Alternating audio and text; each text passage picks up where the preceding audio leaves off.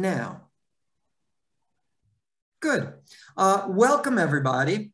And thank you all for chiming in. We right now have about 90 some odd people online, I believe it is. I can't get to it right now, but 90 something people online.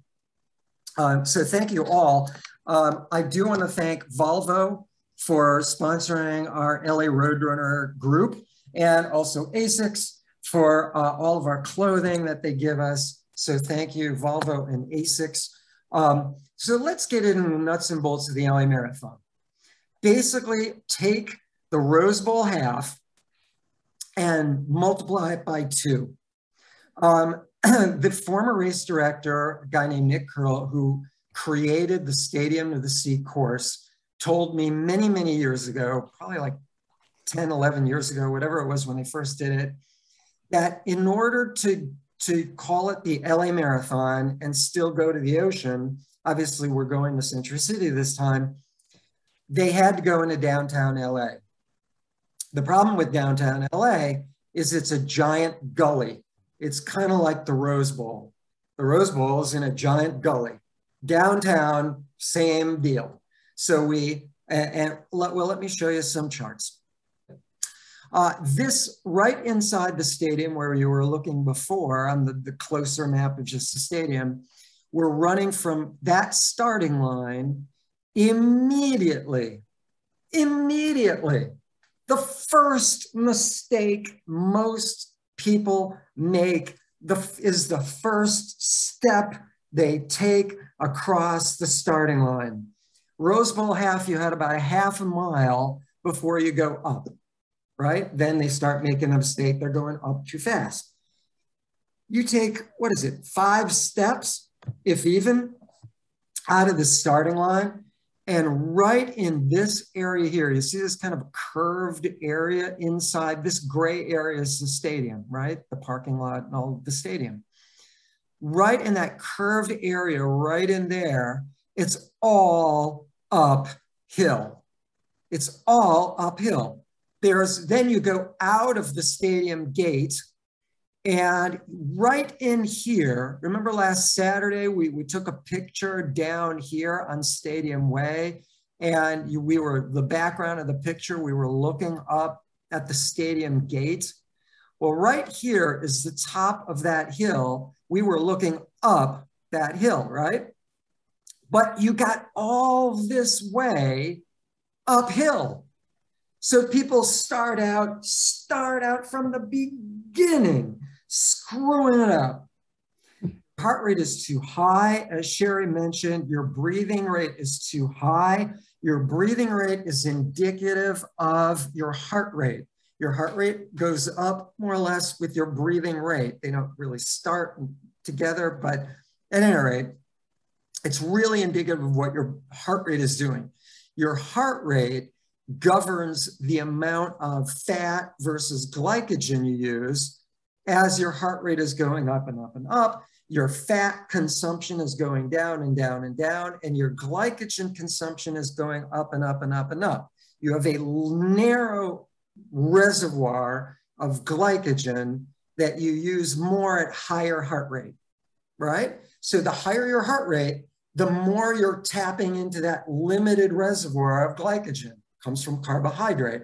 That's why we take gels. It's mostly carbohydrate, replenish glycogen, right? I'll get more into that later. So heart rate is indicative. Listen to your breathing rate when you're going up that hill. Will pace, yes, I'm going to show you different paces every mile, the whole thing. But will pace alone really do it? No, that's only a third of a mile. Then you're plummeting downhill. All of this, there's a little roller in here that goes up and then down, yeah. But all this is downhill, and then you're still, whoops, I'm sorry. All this is downhill, Santa Monica Boulevard, this little curve from 1 to 2, all that is downhill. Then at 2, you can't really see it, flattens out going through Chinatown. But all of that is downhill. So a big part of that first mile is downhill. So when you see my chart, when you see that chart, that wristband, half of that is uphill, half of it is downhill. So you're going to really need to like even that out. Got it? My wristband does even it out, but I mean, going up that hill needs to be really slow. And then coming down the hill can be a little faster than race pace. And you'll see the time, the total time for your first mile on that pace chart when I get to it in just a little bit. But you got to remember, there's your first mistake right out the bat, right out of the gate. You're going up a hill. Heart rate way too high. They're depleting glycogen right immediately. They come flying down this hill. Their heart rate is still too high to hit mile 2, and their heart may level out a little bit when they get down to race pace going through Chinatown. But man, they've already dumped. How long does it take you to get from mile 0 to mile 2? All that time, their heart rate was too high. 10-minute mile pace, that's 20 minutes. You got about 80 minutes of glycogen. You just threw away a quarter of your glycogen. A quarter of your glycogen. In other words, you are a quarter of the way to walking and hitting the wall after 2 miles. Got it? Mm-hmm. That's huge. 2 miles and a fourth of your glycogen consumption gone. That's huge. Okay. So, as Sherry said, listen to your breathing. It's so critical to not just breathing, but glycogen consumption. Got it? So, okay. So we come flying down this hill. I'm thinking, you know, early in your race, you know, Jeff Galloway always says run, walk, but for everybody, your first 2 miles really need to be the slowest miles of your race, just to save glycogen. Maintain glycogen, save it for the end. You're going to notice there is a negative split. We are using higher intensity. I don't want to say speed because some places are way slower. We are using higher intensity in the second half of the marathon than we are using in the first half of the marathon. Miguel Magana has a pace group that's entirely based on negative split, the NS running team, NS meaning negative split. It's a really good thing to do. That's how pro athletes do a marathon. They don't go until they burn out and walk to the finish line or jog and run and whatever to the finish line, burned out, dying. That's not how to do a race. So, okay, we got you to mile 2. And I'm going to show you, let me show you a little bit of elevation here. I got our elevation chart right here. Look at that big uphill in, look, here's 5 miles. This is not the best elevation chart, but look at this right here. And I'll show you on our pace chart. I've charted every, LA Marathon has charted all the elevation, but they have this kind of general thing for us to look at. And it's a good visual. Look at that hill. That's not even, what is this, mile 1 right here? You're going down. That's probably around mile 1 where my hand is. But what is that, like a third of a mile? You have like a third of a mile severe uphill. That's why people burn out by mile 20, 21 over here, right? Is they've already started killing themselves. Okay, I cannot nail that home enough. Look at mile 4 and then mile 5. You got 2 of them right in these big things. I'll get to that in a minute. So mile 2, you can't really see this because the 2 dot is in the way of the route, but we do go a little bit north. And then on Alpine, Alpine is right in here. And then this is all Chinatown, the Chinatown gate we go underneath. This is all pretty flat. So I'm suggesting maybe a hair below race pace, even in here. You know, you can get on mile 1, this downhill, you can get a little faster than race pace. The problem is if you're in a corral too far ahead of the game, people tend to get caught up in the stream, the flow of people.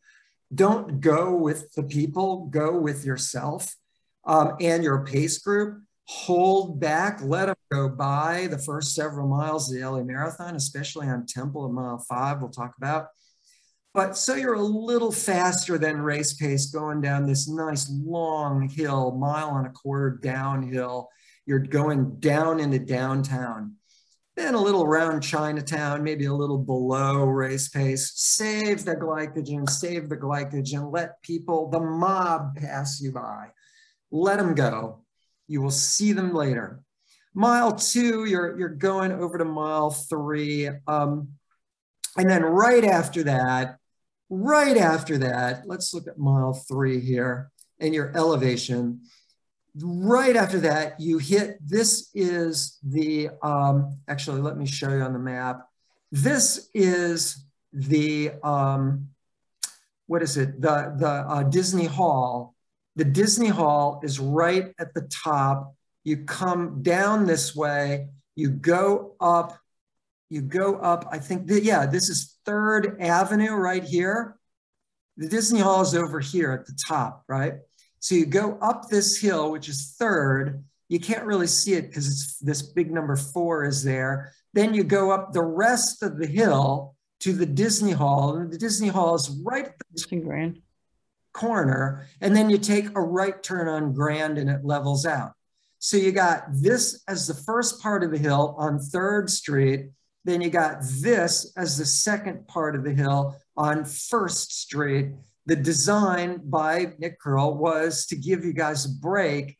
So you got a little, bit, it's slight uphill, like Ocean Avenue is kind of like uphill, but it's not much. It kind of gives you a break between 3rd Street uphill and 1st Street uphill. It's the same hill. Got it? So really, really, really slow it down. Run walkers, your watch is at this point, if it tells you to run, it is your profound enemy. It is trying to kill you. Got it? Run walkers, don't go by watch. Not in that area, especially going up 3rd, going up 1st Street, that one hill to the Disney Hall, that's the same hill. Ignore your watch. If it tells you to run, you can listen to your breathing. And even, runners. I once had an 8:30 pace group going up Temple doing a run walk. 8:30, that's a 3:42 finish time. And they walked a lot of it. And they finished at 3:42 right out. They were a minute off, actually. They were like 3:43 or something. They nailed it. Now, later on, we learned, that was like 10 years ago. It's the first time that any of us ever did this course. They kind of just jogged it slow, the 8:30 group. Runners do run walk. Groups 5 through 9 do run walk. Walkers, listen to your breathing. Lindsay and you guys, and John and Jose, all of you guys, listen to your breathing. Linda, as you're walking up Temple, as you're walking up this hill to mile 4 and beyond up to the Disney Hall, if you start hearing people around you breathing and you start breathing harder yourself, stop. Just stop. Keep your feet moving. Just shuffle, pick your feet up and put them down like 1 inch off the ground, just up and down, really easy. And just stop. Let your breathing rate come down and then walk again. Got it? Run walkers, way more walking than running. Listen to your breathing. These are 2 of the most critical points, even the first third of a mile. Except the problem with the first third of a mile is your heart rate, your breathing rate won't be going up for a bit because you're already just starting. You're at 0. You're at not rest, but you're at standing heart rate. You're just standing there for like 40 minutes or whatever it's going to be. By the way, I should mention, it looks like temperatures on Saturday are going to be really pretty good. Similar, I think, to the Rose Bowl half. Let me get a bit. Right now, LA weather, Sunday, I'm looking at it right now. Yesterday, it actually said a high of 69. Today, it is saying a low of 53, a high of 70. So that's the high of 70. So the last, you know, the walkers, you guys, it's going to be sunny. Supposedly, you guys may get hit by like 70 degrees, but only till toward the end of the race. So walkers, you may have to slow it down toward the end. It's, you know, keep drinking, taking in fluids. Make sure make sure that you're taking in carbohydrate. We'll get into that in a minute, and sodium, minerals. But it will be a rather cool, comfortable day. You may want to take a garbage bag, cut a slit in the top for your head and a slit on the side for your shoulders, just to keep yourself warm. You can tear it off and throw it away. It's a garbage bag. You don't care at the price. At the starting line, just it's 55 degrees when you're standing there. It can be a little chilly in the morning. You don't want to lose energy at the starting line. Let's continue on. Yeah. On Grand, this street kind of going up here is fairly flat. You'll feel pretty comfortable. I want everybody to look up as what's in front of you.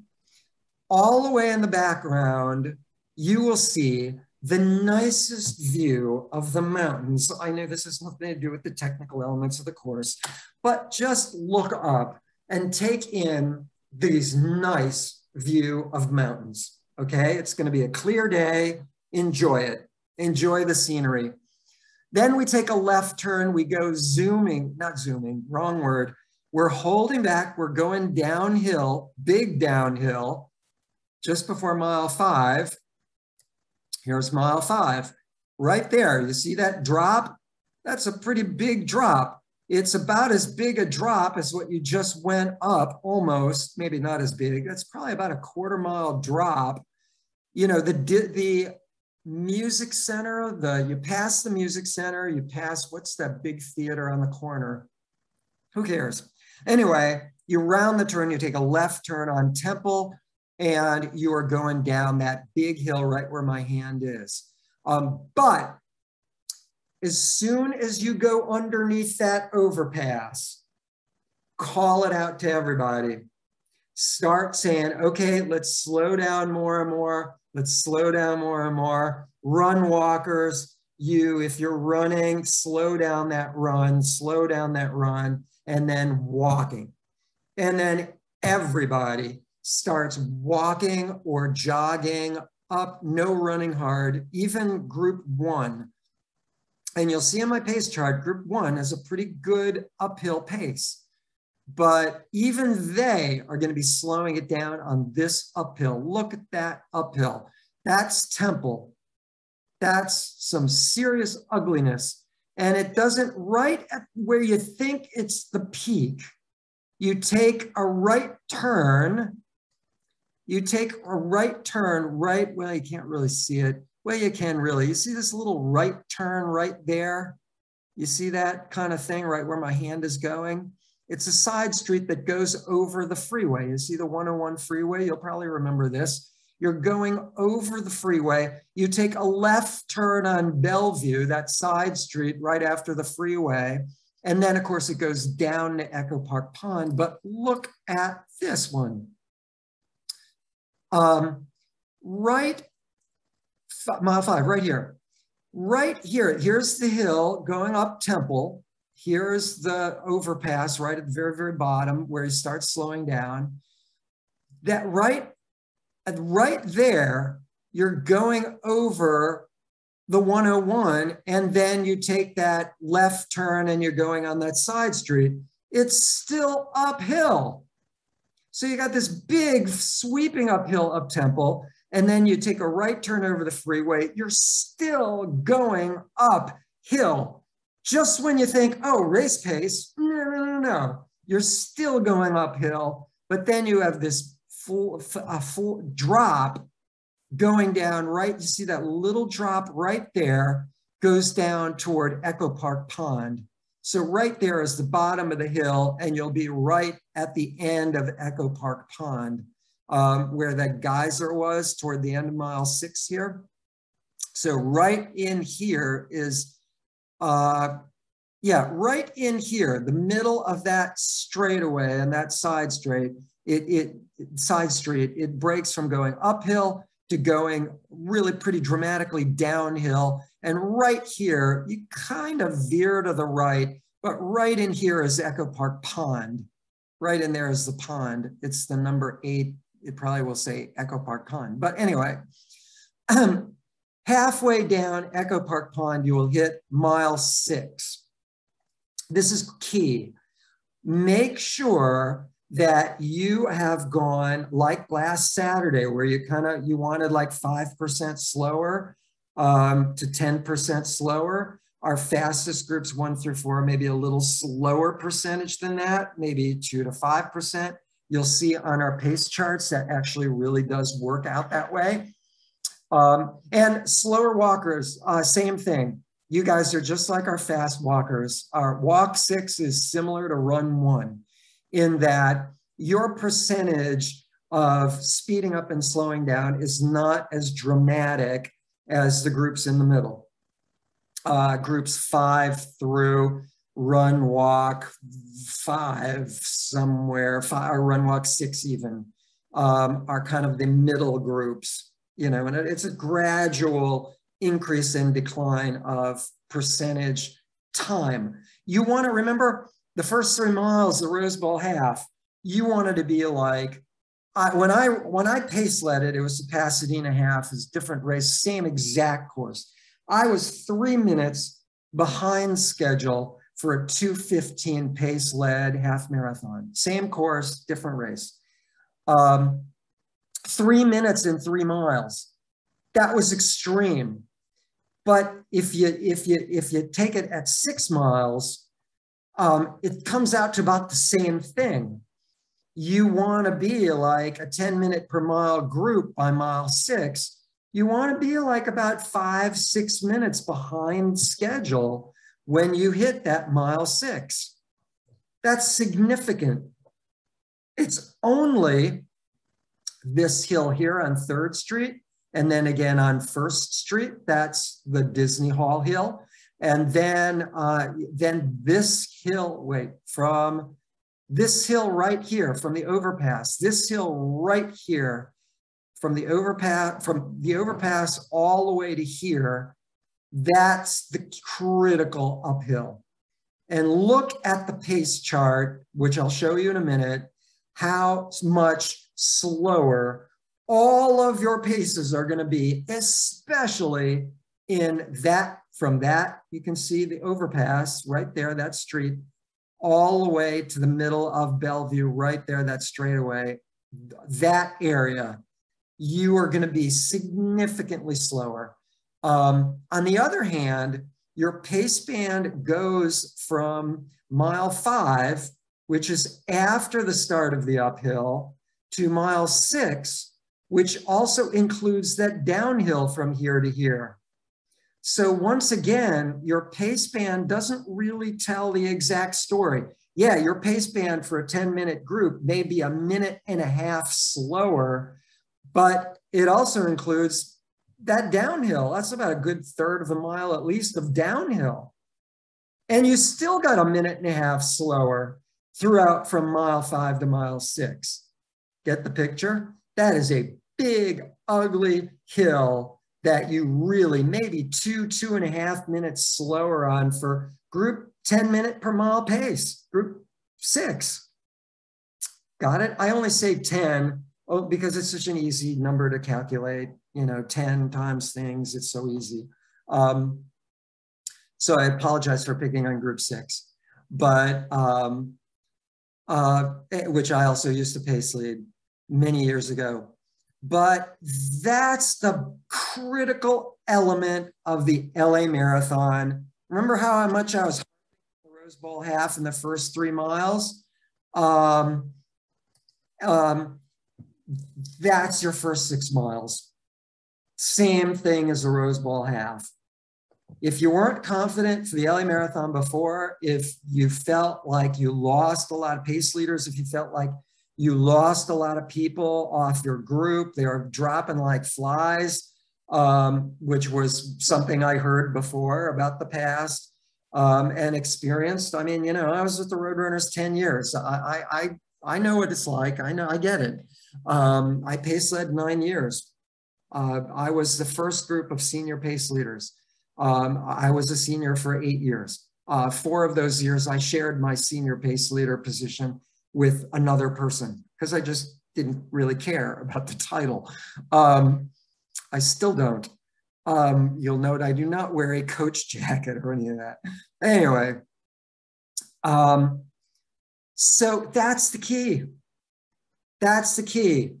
You screw up those first 6 miles.